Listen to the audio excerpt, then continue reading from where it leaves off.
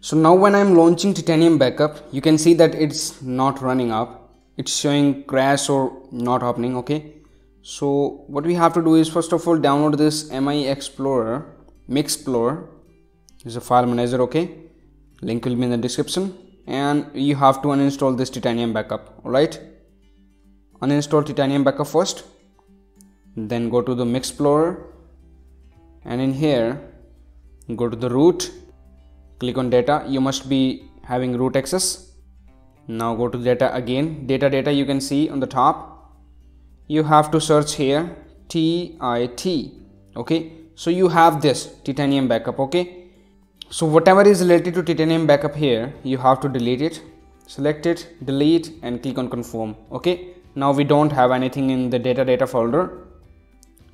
So now go to this folder here. Just download these files from the description. Install Titanium Backup first. Install it.